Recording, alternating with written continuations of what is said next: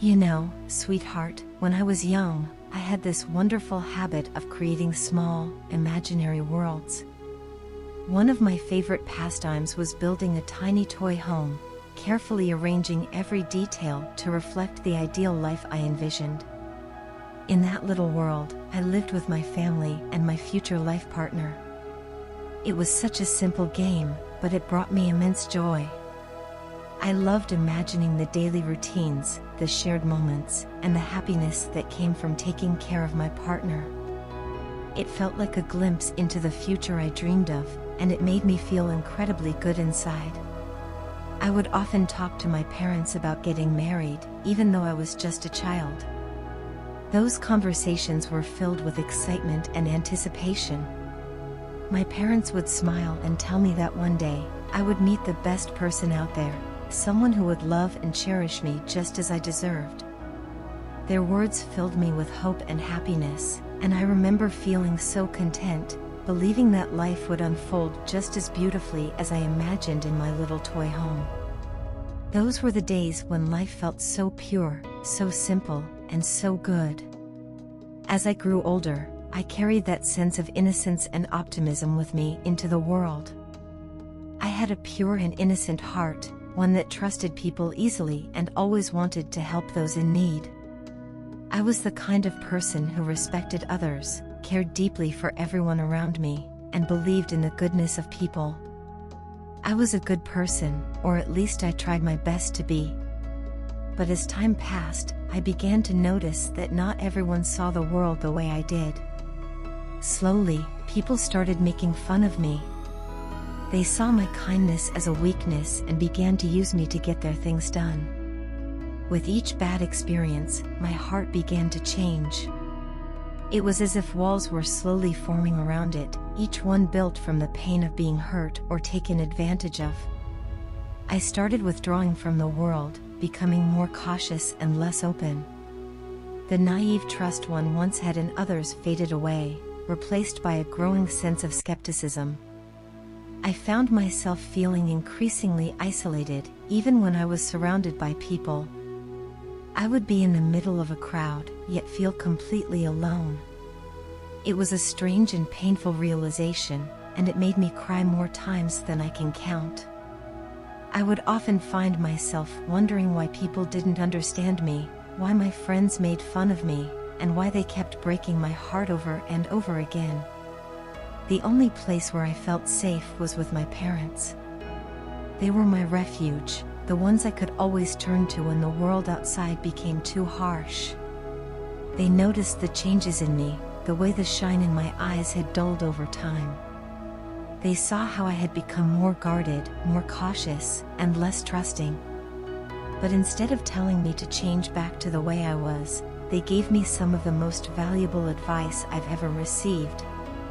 They told me to always make myself a priority, to put my own needs and well-being first.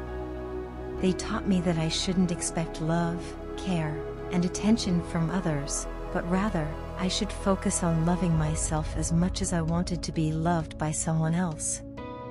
Taking their advice to heart, I began to focus more on myself.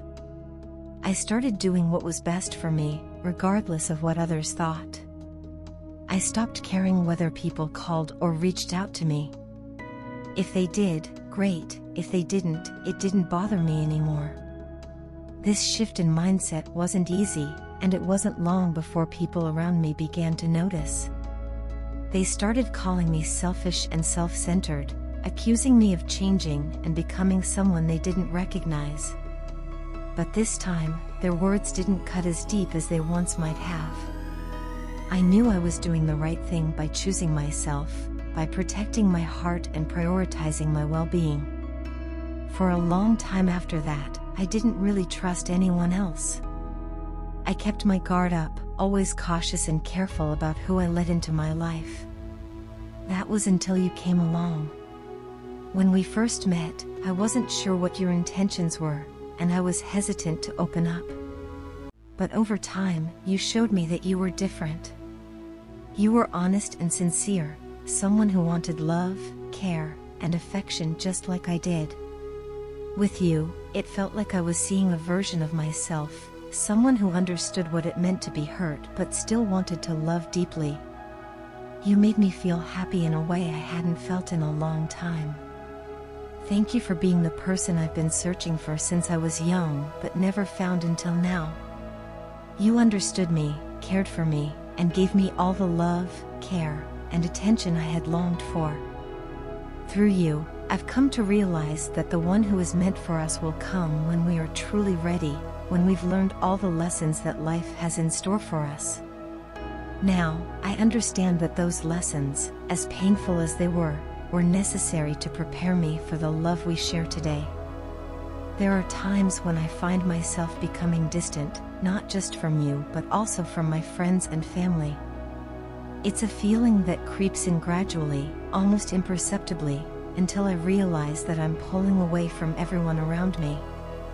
It's as if my heart desires to retreat, to withdraw into a warm cocoon where I can be alone, away from the noise and the expectations of the world. During these periods, I feel a deep restlessness within me, a kind of agitation that makes me irritable and easily annoyed, even if someone is simply trying to talk to me or offer comfort.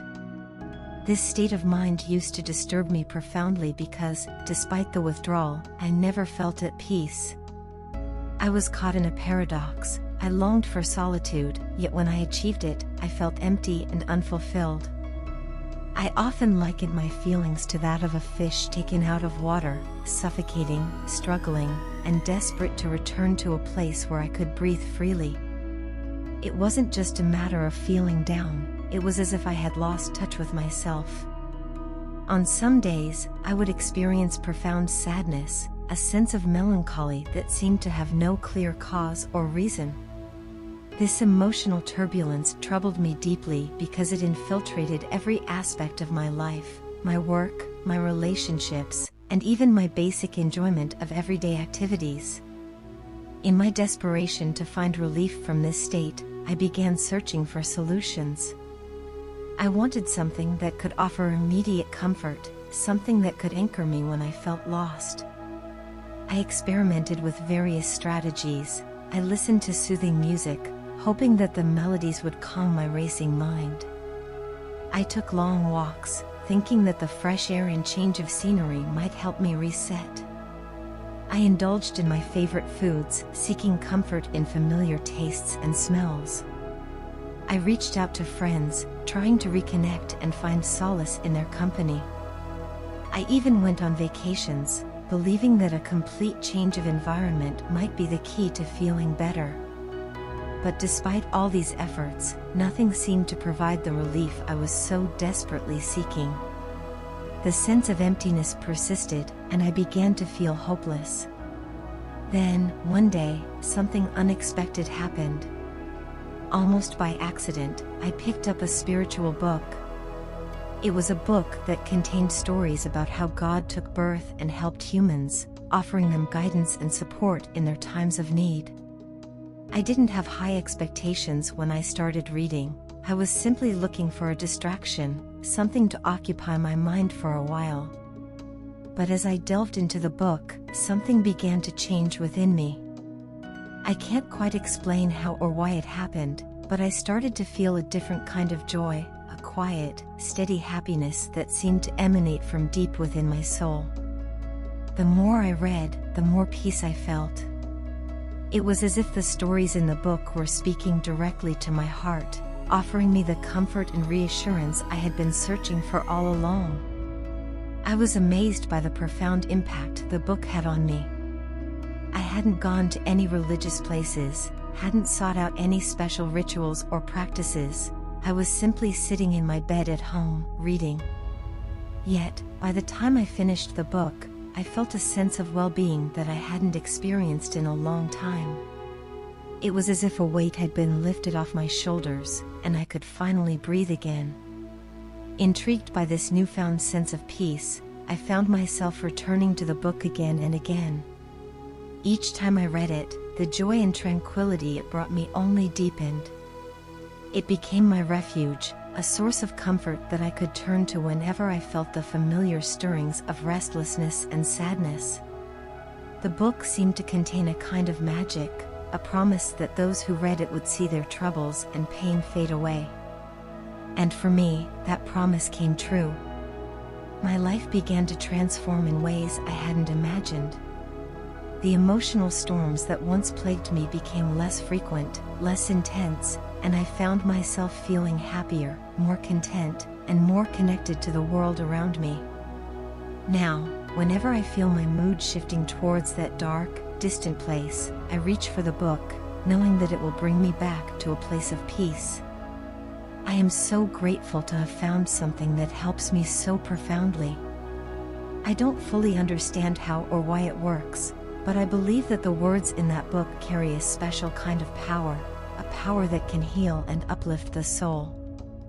I feel incredibly blessed to have discovered this, and I can't help but feel a deep sense of gratitude towards God for guiding me to it.